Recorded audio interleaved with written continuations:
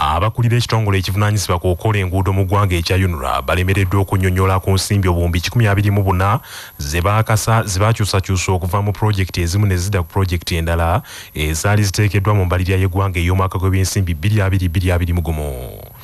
Ensimbi zino zaana okulwayo ssaabalirizi w'ebitabo bya gavumenti John Muwanga mu alipoota ye y'omwaka gw'ebyensimbi 2021.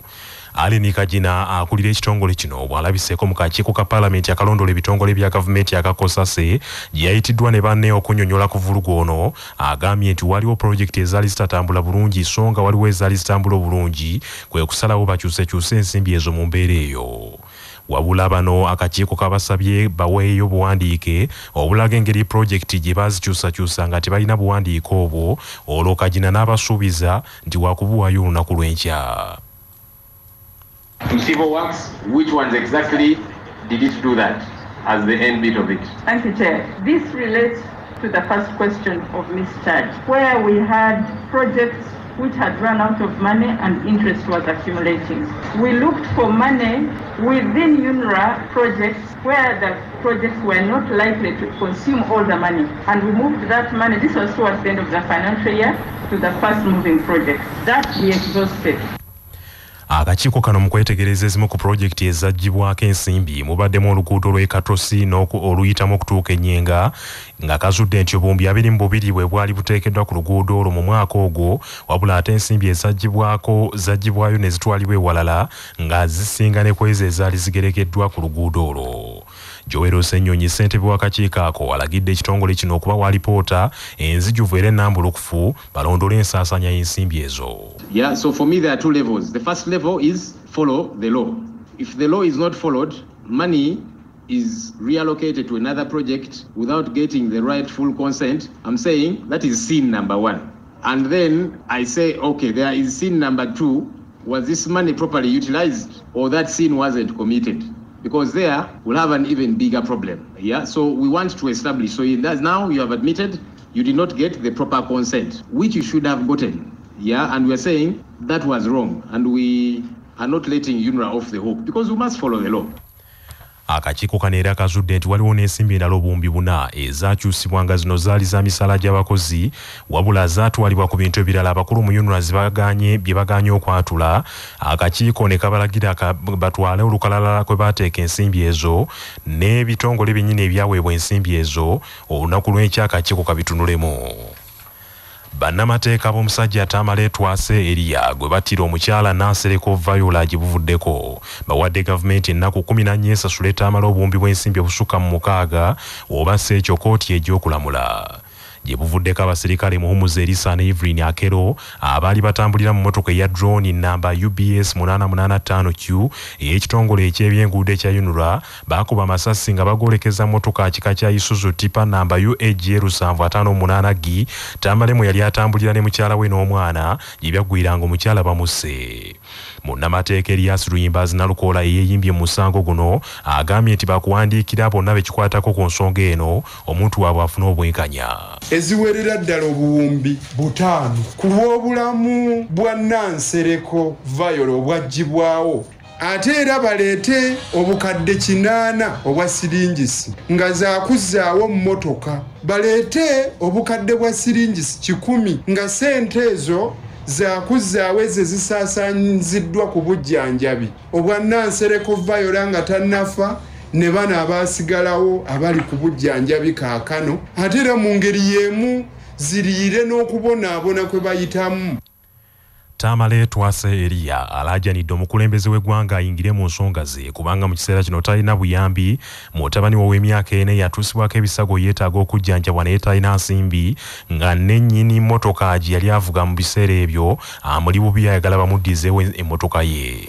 Engeri gye nayogerako ne His Excellency President of Uganda, tubadde tusaba at least emmotoka engeri gye yaggwawo afune engeri gy'akinyigamuko kuba obuyinza abusobola. Ekyo kyonna akisobola. N'okwogerako n'abasirikale kubana nyini mmotoka ayagala etereere ate kye sisobola n'omuntu eyafa omwana y'omwana abangi kuba n'omwana alina osoma ate nkyalina ebbanja lino kati mbadde nsaba disizirukirwemukko.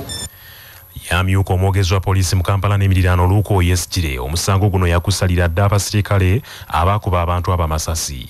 Yakitegedde nti abasirikale baayo kuli police constable Muhumuza Elisa nekubaako police constable Akeo Evelyn bano nga kigambibwa okuba nti no babadde bakola n'ekitongole kya Unra. Kyabadde tekyetaagisa abasirikale bano kufulumya amasasi gano kuba tewabaddewo obuzibu bwabadde bubwolekedde ng'abantu eri omugoba w'emmotoka. Pikipiki ezikunukiriza mu 65 ze zaakaboyibwa poliisi mu bikwekweto ebikoleddwa mu nnaku 2 okwetooloola eggwanga wakati mu kukwasisa amateeka g'ebidduka. Pikipiki 148 ku zino ze zikyakumirwa ku poliisi ez'enjawulo okwetooloola eggwanga so nga pikipiki 4,926 bannyinizo baweeseddwa engaasi oluvannyuma ne zibaddizibwa. Kampala kikitundu omusinga okubeera obumenyi bw'amateeka ku nguudo mu bagoba b'ebidduka naddala pa pikipiki omuli abatalina driving license abavuga pikipiki ezitalina musolo gwa third party okuli pikipiki okutalinda birwamu wadde indicator n'abatalina reflector jacket eziyamba abagoba ba pikipiki okulabwa nga bayisinganya n'abalala ku nguudo ez'enjawulo. Omwogezi wa poliisi y'ebidduka mu ggwanga Farida Nampiima ategeezezza nti ebikwekweto ku bagoba boodabooda okwetoola eggwanga bikyagenda mu maaso okumalamu abagoba abamenyi b'amateeka ku nguudo kubanga bangi bakyali mu kibuga naye nga mpawo abakuba ku mukono. Operation eno ekyagenda mu maaso. Twebaza abantu bonna mu ggwanga abayimiridde naffe mu kikwekweto kino era ne twebaza abavuzi ba piki abafuddeyo ne bagoberera amateeka ne bakola ebyo ebibalagirwa okukolebwa ku kkubo. Era ku nsonga y'emu tukubiriza abo bonna abalala abatannafaayo okukola kyekimu bambi muveeyo mukole ekintu kyekimu tulabe nga tutereeza enguudo zaffe tulwanyise obubenje ku nguudo nga tuli wamu. Manya obuvuna obuddo obw'eddembe lyo tonyigirizibwa ddembe lyo ery'obwebange. Tokkirizibwa kuwaaba omisango gifaanagana mu kooti ez'enjawulo nga munnamateeka Sara Nakasiita wannyonnyola. Kimanya amateeka omuntu okugulawo emisango ebiri egifaanagana mu kooti ez'enjawulo era nga kino singa abakikoze kiba kitegeeza nti ajja kuleeta okukontana okuva mu kooti zino bbiri singa ensala eba efulumye. Wabula singa omuntu gw'abawaabidde akitegeerako n'agenda mu kooti eyo gye batadde omusango oluvannyuma asobola okutegeeza kooti nti omusango ogwo gwennyini nga gusaba ebintu bye bimu guli mu kooti endala era butereevu kooti ebigoba ate n'emukuba n'engassi. Amyuka Ssenkulu wa ssettendekero wa Kyambogo Profesa Katunguka wanjagidde gavumenti eyongere okubavujjirira mu by'ensimbi University lweneetuukiriza President Museveni byagisaba mu masomo ga saayansi mu kubangula abaana b'eggwanga. Omusasi waffe Joel Odungu Davis katuwa ebisingawo. Bw'abadde ayogera ku mukolo ogw'okutuuza Ssenkulu wa ssettendekero n'omujja Profesa John Yakobo Okedi ng'agenda kuddira mu bigere bya Profesa John Pascos Mukasa Sebuufu eyakulembera ssettendekero okuva mu mwaka 2014 okutuusa leero. Profesa Katunguka agambye nti newankubadde President Museveni yabalagira 2019 okukyusa obwanga bassenya amaanyi ku saayansi n'okuvumbula abamukugu abalala nti naye ensimbi ezijja mu ssettendekero no zikyali ntono ekibalemesezza okutambuza emirimu gyabwe obulungi. Ono agamba nti bafuna n'ensimbi akawumbi kamu n'obukadde nga 2 zokka ez'okunoonyereza kyokka nga ssettendekero yeetaaga ebintu bingi okutumbula ebyokunoonyereza tekinologiya n'okusomesa abaana nga bwe kyetaagisizza. Profesa Katunguka agamba nti singa gavumenti eyongera ensimbi omulimu gwabwe ogw'okutuukiriza ebyo byabasaba guyinza okutambulira ddala akasoobo. Ono agamba newankubadde nga gavumenti etaddewo ennyesiro okussa saayansi n'ensettendekero ne basaawo nnyo ng'abaana bayingizibwa ab'e saayansi bateekako ennyesira naye ate ebyetaagisa bikyali bitono. However, this new direction demands an increase in the university's wage bill, facilitate the recruitment of highly qualified lecturers and technicians in various science fields. I therefore request the government to increase funding to Kyambogo University so that we can implement the new structure as we focus more on science-based programs as advised by His Excellency the President. Dr. Mary Goreti Nakabugo, ssentebe w'olukiiko olufuga ssettendekero ono wa Kyambogo, agamba nti gavumenti efubye nnyo okubayambako okubawa ebizimbe naye ate ng'ebyetaagisa ebirala bikyali bitono. Kwa CBS FM, Dungu Davis, Kyambogo. Abatuuze mu kabuga ak'ekiriri mu ggombolola y'Empenja mu disitulikiti y'Egomba beekokodde obubbi obususse mu kitundu kyabwe ng'ate ekitundu kirimu poliisi. Patrick Serugo. Abamu ku batuuze b'ekiriri Mpenja bagamba ekyennyamiza okuba nga balina poliisi mu kitundu kyokka eringa etaliiwo olw'ababbi abamenya amayumba n'okubba ebisolo. Kino kivudde ku babbi abazinze ekitundu ekyo wakati wa ssaawa 6 n'omusanvu ez'ekiro ekikeesezza olwaleero ne bazinda amaka ga Muzeeyi Ssemakula Samuel eyakazibwako erya Kaavi ng'ono yaliko ssente w'eggombolola y'Empenja. Muzeeyi Ssemakula Samuel ategeeza CBS nti ababbi abamulumbye babadde 3 nti era baasoose kumenya ddirisa lya nnyumba ye kyokka embwa ne zibaboggolera nti era embwa erumyeko omubbi omu on'omukuumi w'awaka kwe kukwata ejjambiya n'atema omu ku babbi ku kibegabega ne ku mutwe olwo ababbi bonna ne badduka. Ababbi era mu kiro kye kimu baliko amaka g'omutuuze ge bazinze ku kyalo ekirinaanyewo eky'Enswanjere ne babba ente.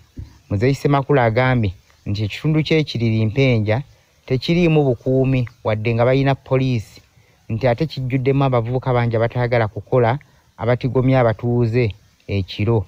Kyokka ssentebe wa LC ya Kiriri Nvuma Musisi ategeeza CBS nti okutwaliza awamu obubbi bubadde bukendedde mu kitundu ekyo kyokka n'asaba abatuuze nabo beekolemu omulimu bakuume ebifo byabwe gye basula. Yakulira poliisi y'Ekiriri Gomba Wayibuga Saidi ategeeza CBS nti obwo obubbi ye abadde tannabutegeerako. N'asaba abatuuze nti batwale emisango egyo ku poliisi. Ku lwa CBS nze Patrick Serubo. Amawulire g'ebyemizannyo mu mawulire gaffe agaca Basafama gakutuusibwako Modernity, amajaani agalimu eddekende omuli aga kisubi, tangawizi ne vanira. Wanywedde kacayi ka Modernity akawoomu gasange mu maduuka ne supermarket zonna. Modernity, your best choice. Nga bali wamu ne pikipiki TVS HLX CC 125 epakasa. Era kati osobola okugifuna ku kibanja mpola okuva mu Mogo era gyeyune okuva mu Uvrage ebanda. Tiimu y'eggwanga ey'omupiira ogw'ebigere y'abazannyi abatasukka myaka 2 ya Uganda Hippos ezzeemu okukiika mu mpaka ez'akamalirizo za Africa Cup of Nations Under 20 omulundi ogwokubiri ogw'omuddiringanwa oluvannyuma lw'okutuuka ku final y'empaka za AFCON Under 20 qualifiers ez'ekitundu kino ekya Sekafa ezindira Sudaani.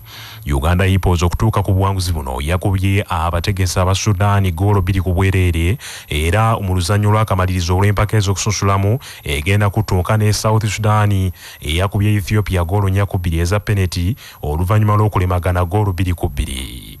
Omupiira ogw'akamalirizo wakati wa Uganda ne South Sudan gugenda kuzannyibwa ku Lwokutaano olwa ssabbiiti eno kyokka wakusookawo omupiira ogw'okulwanira ekifo ekyokusatu wakati wa Sudan ne Ethiopia.